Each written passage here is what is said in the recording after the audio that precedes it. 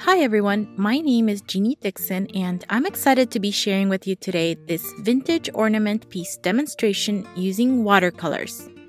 Today I'll be using a 9x12 cold press 140-pound Blick Premier watercolor block, Princeton Series 4050 Heritage brush set, Angora Opaque watercolor pan set, and Finetec Artist Mica watercolors, as well as a container with water and paper towels. The first step is to design your ornaments. I used paper and pencil to draw the original shapes and then scan them and turn them into a digital illustration. Digitizing your design is optional, of course. Using graphite transfer paper, black side down, transfer your design onto your watercolor paper. Attach the original design at the top with painter's tape and using an HB pencil, lightly trace over your design.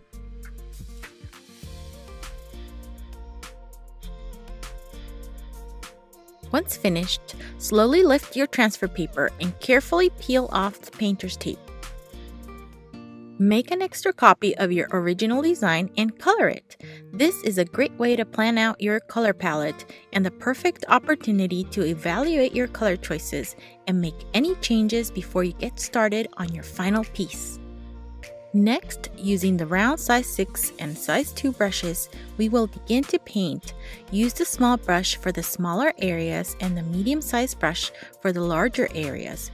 I decided to stick with the smaller brush because it's easier for me to fill in those little spaces between the shapes.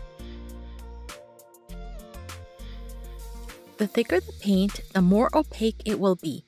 If you want a more transparent watercolor, use a thinner consistency, meaning more water and less paint. As you can see, the Angora Opaque watercolors are vibrant and have great coverage. A useful tip is that when painting around a circular shape, using small strokes makes it easier than trying to paint it all in one go.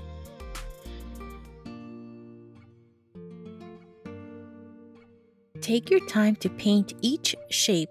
This can become a very relaxing process because it forces you to slow down.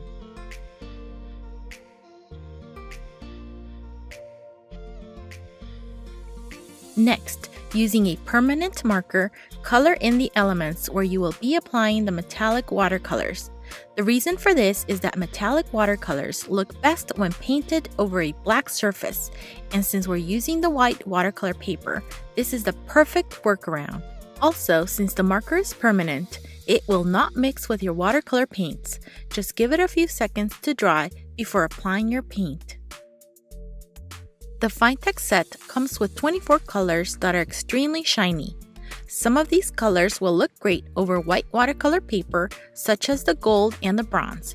However, others will look transparent and will not have the same shine as if they were painted over a black surface.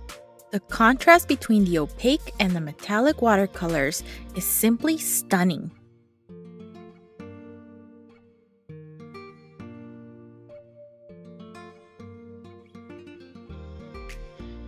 It's so fun to color with a permanent black marker and then cover it completely with shiny metallic watercolor paints. Adding all the metallic details really takes our painting to the next level.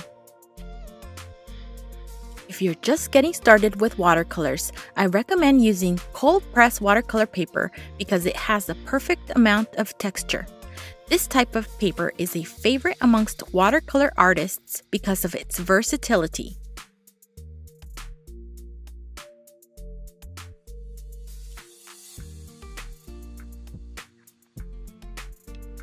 Learning to paint shapes using circular motions takes time and practice. The more you paint, the more brush control you will have, and the easier it will become. And finally, painting some diamond shapes in different sizes to give the impression that this piece is actually sparkling. And there you have it, our vintage Christmas ornaments holiday-themed watercolor piece, ready to be framed and hung in your house or to give as a gift to a loved one.